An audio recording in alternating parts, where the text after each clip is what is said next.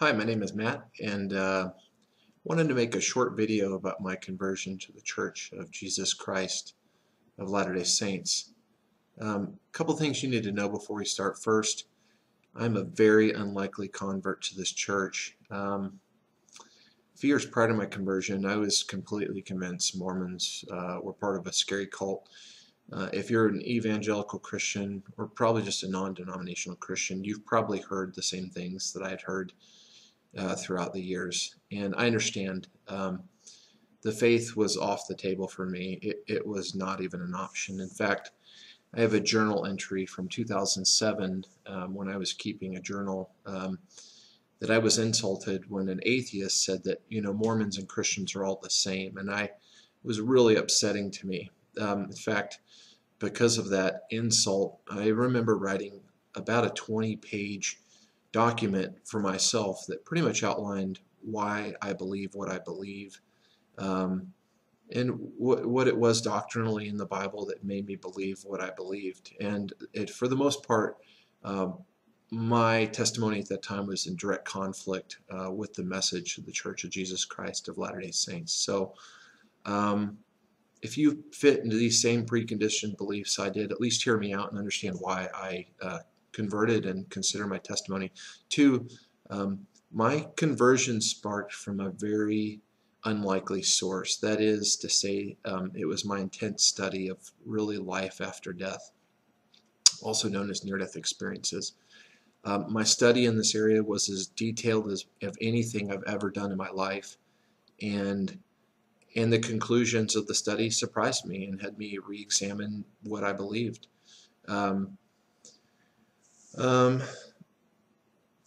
So I also believe that this knowledge is out there for anybody, so I'm going to share with you some areas of interest that I learned and open up to you whether you're interested in studying those three. I think finally that everyone is at their own spiritual level in life.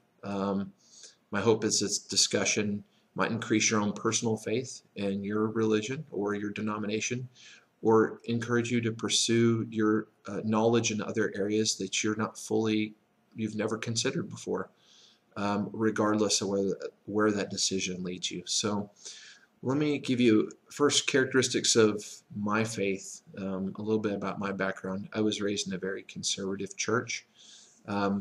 It was more fundamentalist in its approach than your typical large non-denominational Christian church today. My parents were very loving, and it was very natural in that environment, in my opinion, to commit myself to the beliefs of the church I was raised. I was baptized at a young age. I felt like I was very passionate and knowledgeable about this faith as I grew up. But leaving high school without the influence of my family and my church friends was difficult, and it was overwhelming for me. In fact, within a few short years of leaving high school, I felt that I had shifted from hot for Christ to lukewarm at best, to often cold for Christ, and that was a very discouraging part of my life.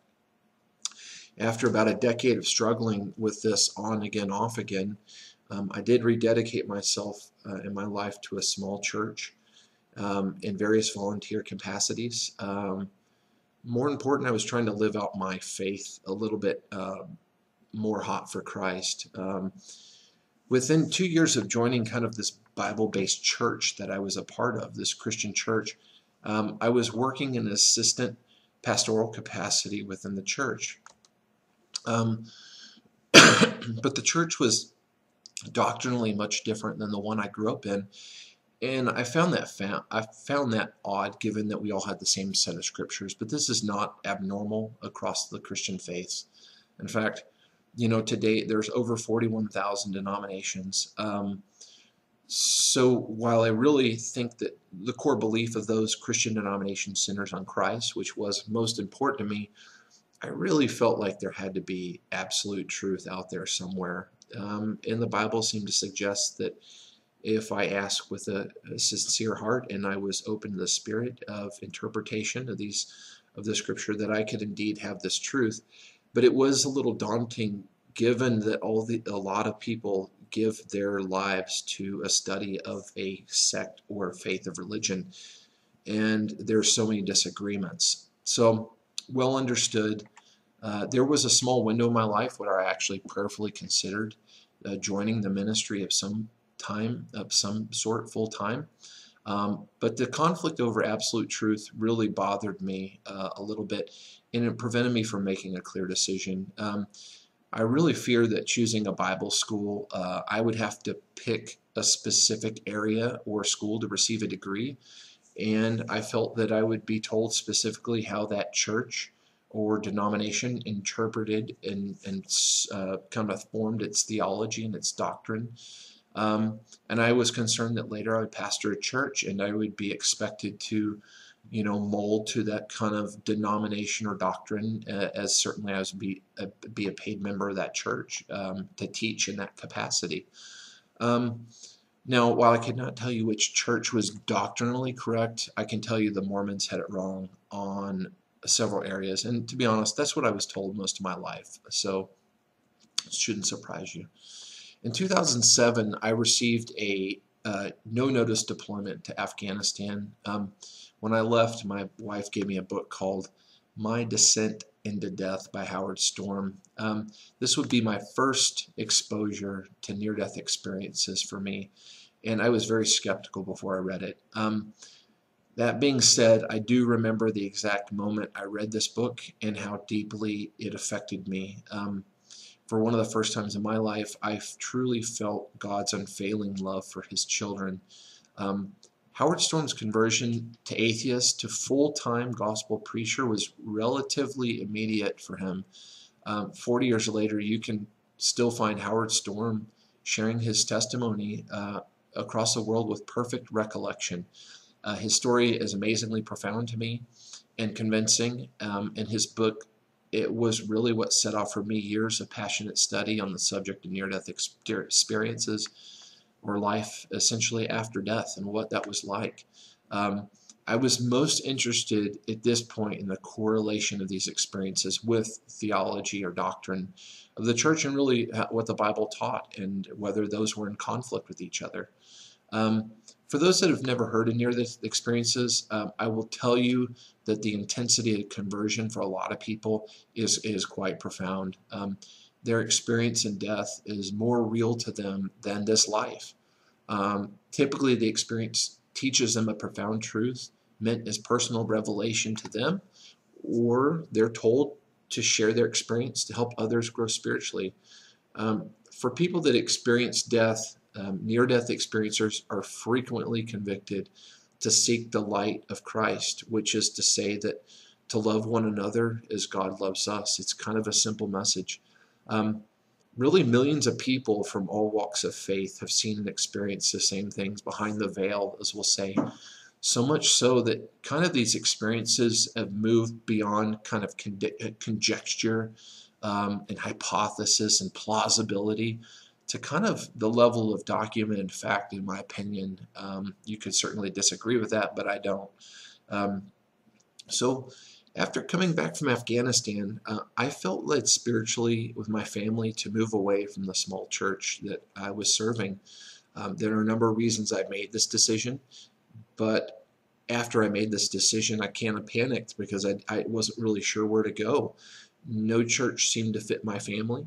I looked up doctrinal beliefs of different denominations, and they just didn't really seem to fit where we were being spiritually led.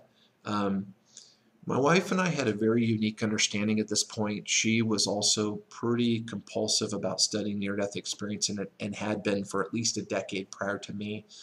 And we both were coming to a level of understanding of life after death and just the way we were to live our lives that just made us feel not uncomfortable in churches, but just not really spiritually fed.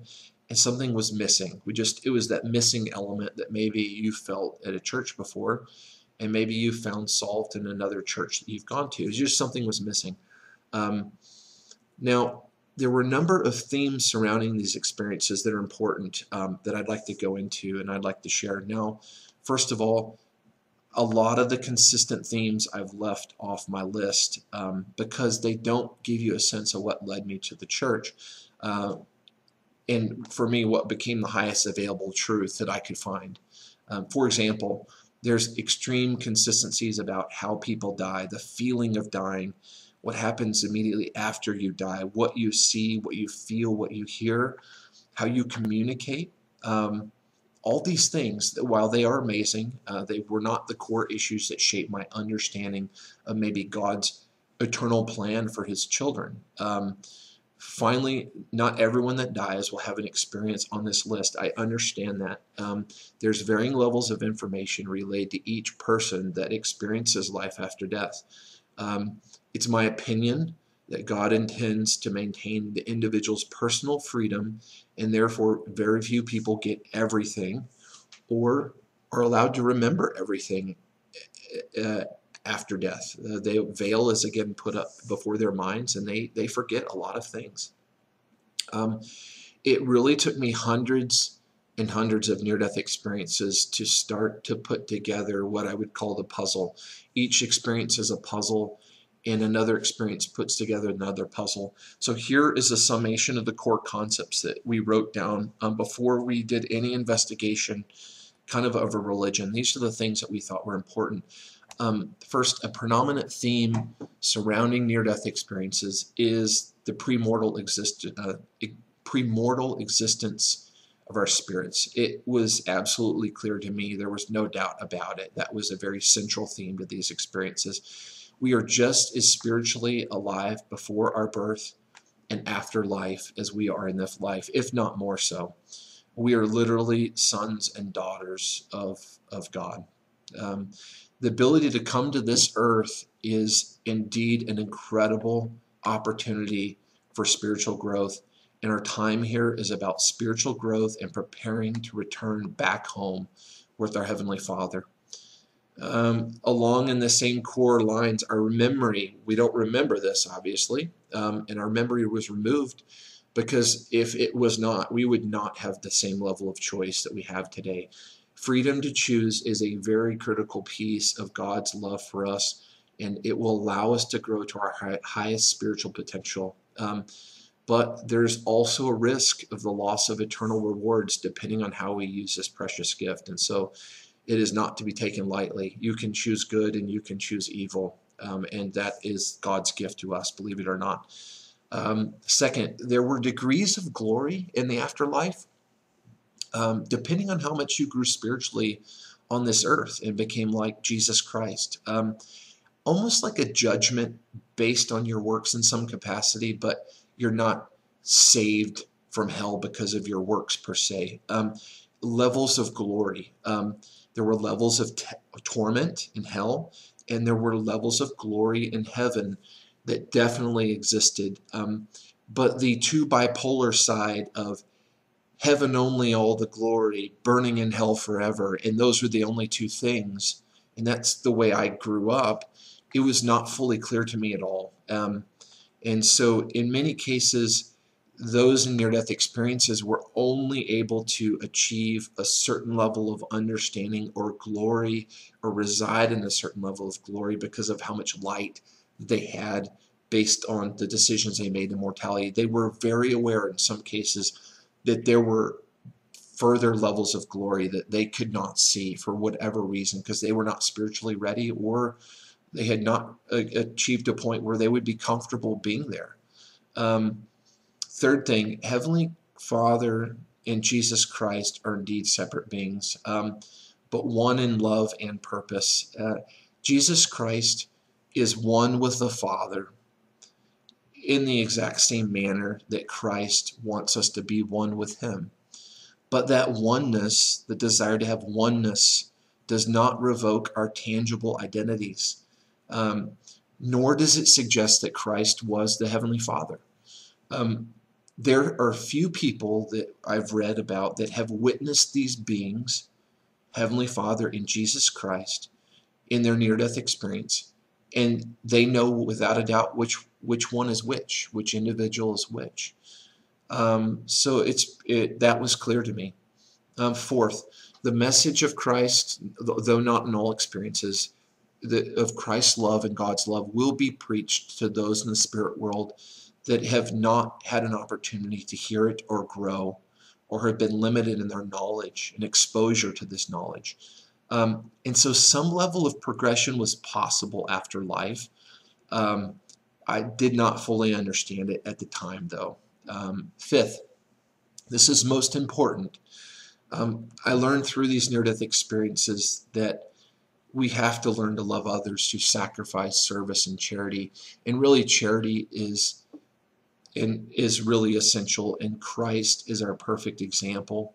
In no cases did I read that Christ put any emphasis on a denominational belief, period, dot, and of the individual at all outside of his or her faith. What was really critical is faith in Jesus Christ and growing in love, as I've previously discussed.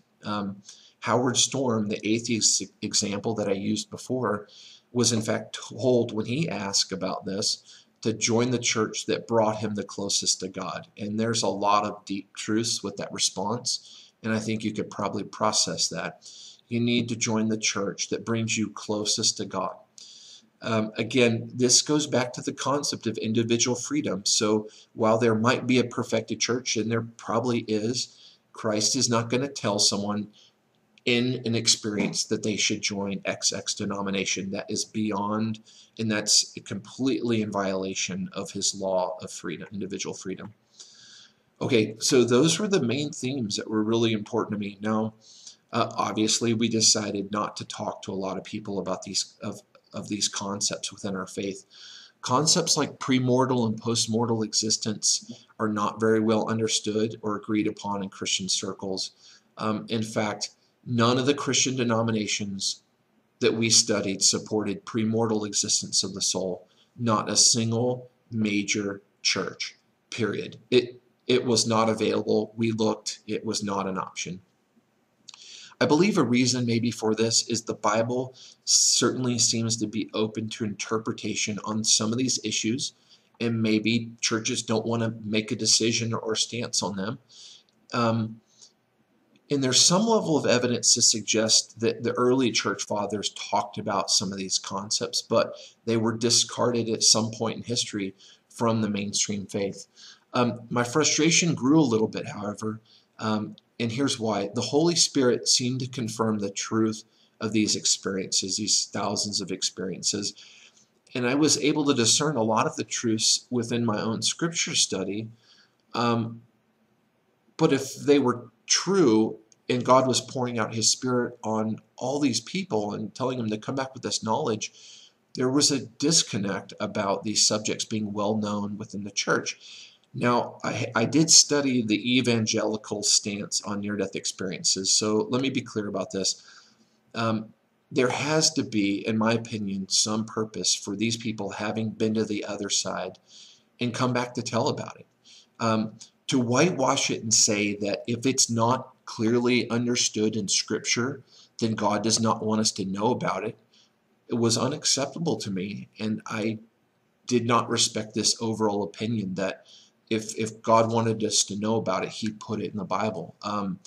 I think that it was overwhelming that God wanted people to know this information. So this weighed on me until my wife and I ordered this final book I'll talk about called I Stand All Amazed by Elaine Durham. It was a great book. It was this book that convinced my wife to really order the Book of Mormon. And let me explain why. So after being clinically dead for over an hour, there was a profound revelation made to Elaine Durham by Christ and angelic beings. And when she asked a single question, she said, what is the right church, or which church is the right church? She had been seeking her whole life. She didn't really know much about denominations, so she wanted to know, obviously. Now, to be very clear, Elaine Durham was not a Mormon, did not know anything about the faith at the time of her experience, nor would it be in her best interest to come up with the answer that Mormonism, the Church of Jesus Christ of Latter-day Saints, was the right church. If she was trying to make money, that just doesn't sell very well in mainstream Christian circles, and it would probably be readily rejected. So the answer she received was very specific, but it did maintain a very sensitive requirement of freedom that allowed her to find this perfected church on her own. So I want to quote directly from Elaine Durham's book called I Stand All Amazed. Quote, I was informed that it was, quote, not the right church, but it was the perfect church, which was part of heaven and had been created there. It was designated as perfect because it composed of the perfect organizational structure and taught as saving doctrines and ordinances the perfect or complete truth known by God the Father and His Son Jesus Christ. In its perfected state, Christ's church had been brought to earth and been given to mortals. However, it did not take long to begin to change the church and cause it to lose its truth. We put up walls that divided the church as we sought power, wealth, honor, glory, and worldly lust, as well as through fears that we instilled within each other. In this condition, the perfect church became so weakened that it fragmented into numerous less perfect churches. I was told by the angel that these churches all have portions of the truth, but that only the church as it was created in heaven has all of it. Though I was not informed which church it was, I was told that Christ's heavenly church is on the earth again today, organized just like it was in the days of old, and that if I desired to find it, I would find it. I would recognize among this people the same spirit of peace and joy that I had felt with Jesus and the angels in this higher spiritual realm.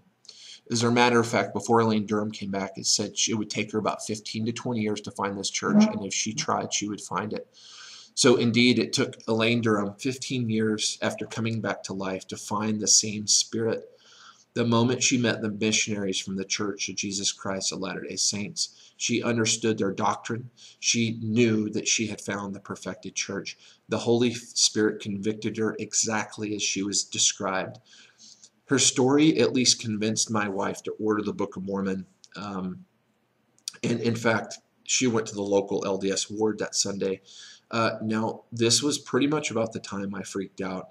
I literally thought that my wife was going to join a cult, and I remember being very, very upset about it. I was actually a mess that Sunday, I'll be honest. I remember praying that God would find us a church that was doctrinally sound, but yet balanced the truths that we seem to be reinforced over and over in these experiences that we both were so passionate about.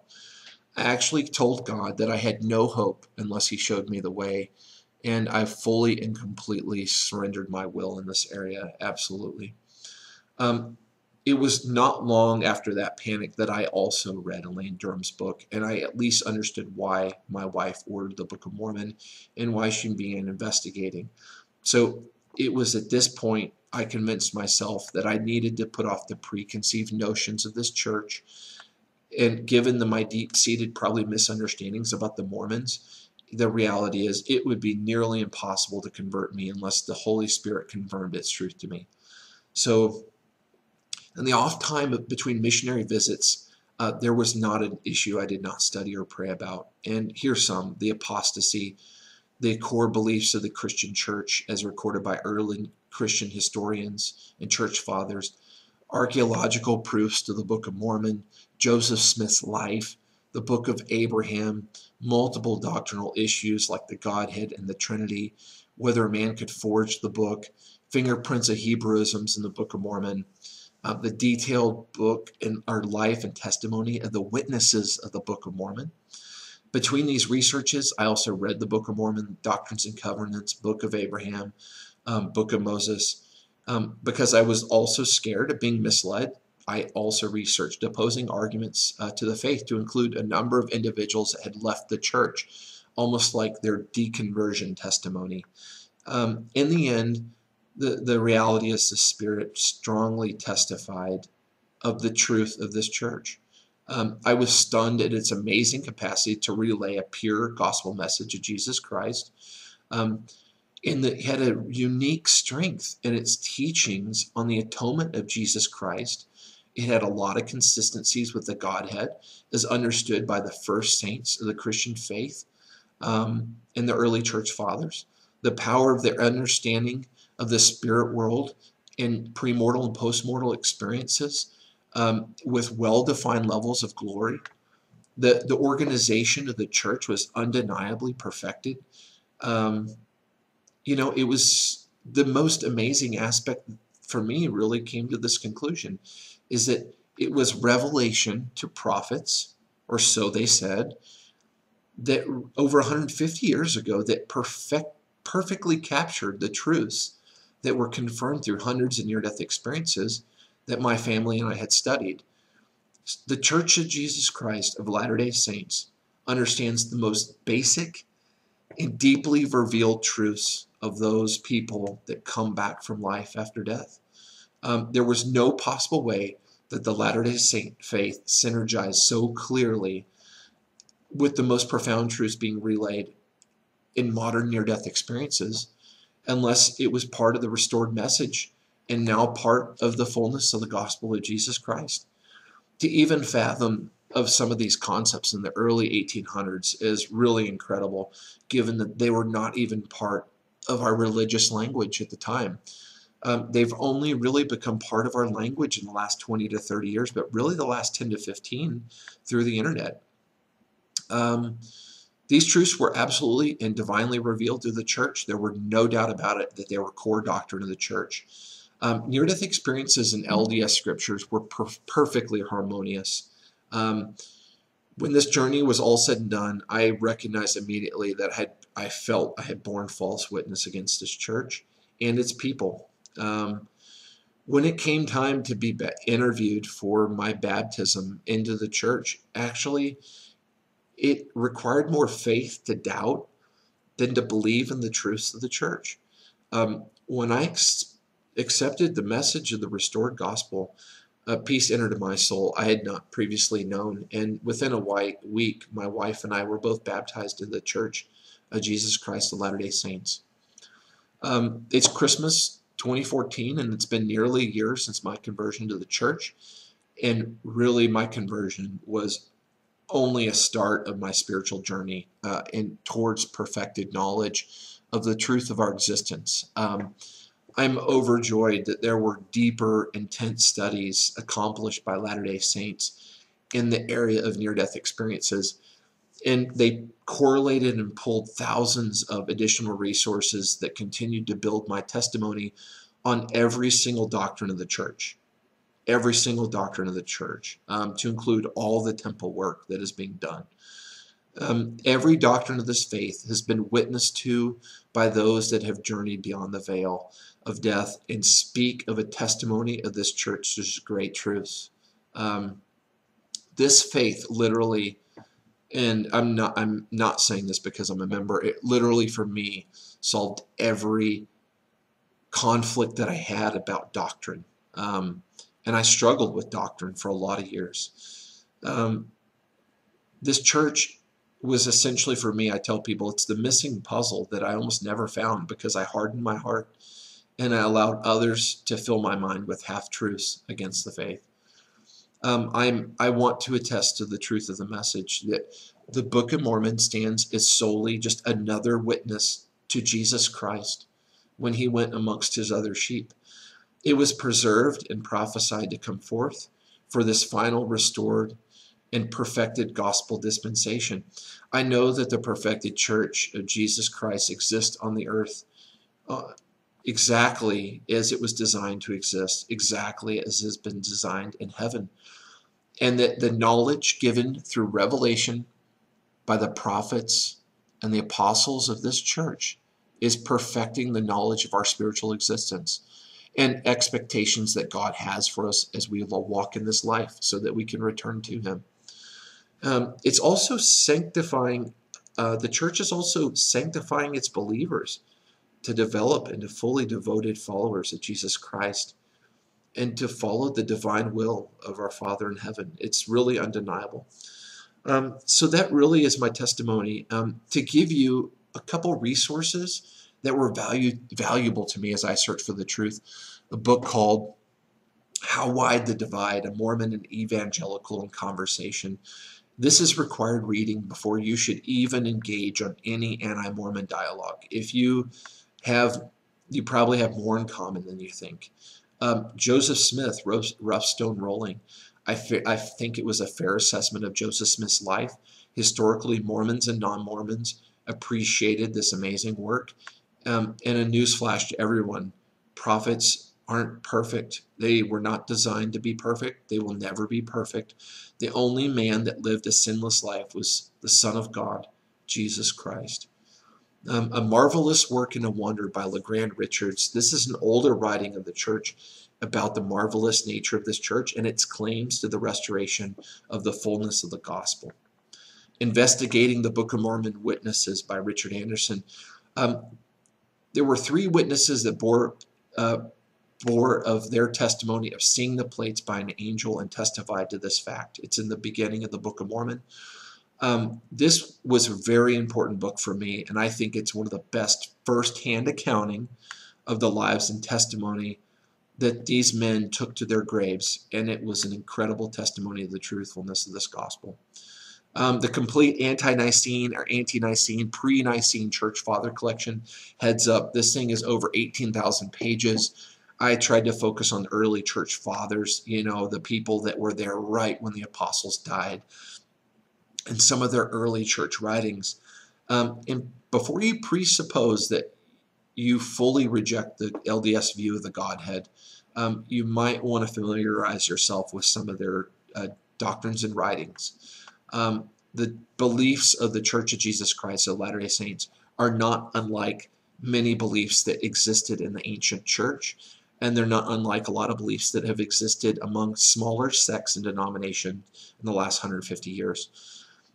Restoring the Ancient Church, Joseph Smith and Ancient Christianity, probably a better book than reading the pre-Nicene Fathers.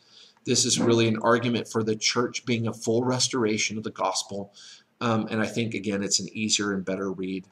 Articles of Faith by James Talmage. There are 13 articles of faith to define the Church of Jesus Christ of Latter-day Saints, written about by Joseph Smith. This book is written from one of the members of the Quorum of the 12 Apostles in 1911, and it's a deep dive into each of those articles of faith so that people understand some of the defining doctrines of the church that have not changed nor will change. Jesus the Christ by the same writer, James Talmage. Great book, but a little bit thick. Again, I was pretty obsessed with understanding the core beliefs and understanding the church's position on this most magnificent figure in human history that really defines the Christian faith. Really great book. Near-death experiences. There's not a time to go through every one of these books online that we've read, postings, so I'm going to flash some of these books across right now that I've enjoyed through the years. Remember, each experience is only a single data point. It must be taken in light of Scripture and various serious reflection and prayer and promptings of the Holy Spirit felt during this readings. The more we progress in a digital online and shared world, the more easy it will be to become a copycat in several areas, and near-death is probably one of those. It's a reason that I like older experiences that were published well before the advent and the popularity of the internet, like mid-1990s, let's say, or pre-1990s, even better, the 60s and early 1900s. A couple of books I really enjoyed, I've already mentioned it, I Stand All Amazed by Elaine Durham. Roy Mills, The Soul's Remembrance, a really great book. This individual is very unique in my opinion. He remembered his life in the premortal state. Not many people have been able to do that. Great testimony to premortal existence. One of the original, Ordered to Return by George Ritchie. George Ritchie is kind of the first person that was willing to come forth and document formally near-death experiences. Angie Fenimore, Beyond the Darkness, My Journey to Hell and Back. Interesting experience and interesting some of the things that she learned. And there's others. After my conversion, as I mentioned, I was overjoyed to find that there were scholars inside of this faith that have already dissected thousands of experiences, more so than I had, and they balanced their understandings with the doctrines of the church. So let me give you a couple of these. I liked They Saw Beyond Death by Arvin Gibson. He's written a couple great books, a lot of great books that anchor the study of near-death experiences with the doctrines of the church. Life Everlasting. Life Everlasting is probably the most intense doctrinal book on what the church believes about life after death. A pretty good book. Another book called Gaze into Heaven. I'll show you this on my iPad here. Gaze into Heaven. The reason I really like this book is because they were near-death experiences from early church history. Mormons were devout at writing journals, and they wrote journals that captured their near-death experiences, and the correlation of these. They could not have had a conspiracy to conspire with each other while they wrote these experiences, so it's quite amazing. Another one I recently received, last week, and I love it, also from Arvin Gibson, is Echoes from Eternity. Another one that just correlates all the near-death experiences together. If you want to know what the church believes on near-death experiences in the simplest form, what is on the other side? What does the gospel teach us about the spirit world? Probably the easiest, thinnest read. It doesn't go into near-death experiences. It just goes into church doctrine. If you want to also research other doctrinal discourses online, I've already mentioned a lot of things I've studied. I'll flash some of those up here. Even, again, James Talmage writes about the Great Apostasy, a pretty simple read, and other great books as well. There's some online studies. Most of you won't go to LDS.org, I get it, or Mormon.org, although those clearly say what the church believes. If you're an investigator like me, they can't be telling the truth. So I kind of went to Mormons that were more apologetic when I was first coming to the truthfulness of the church.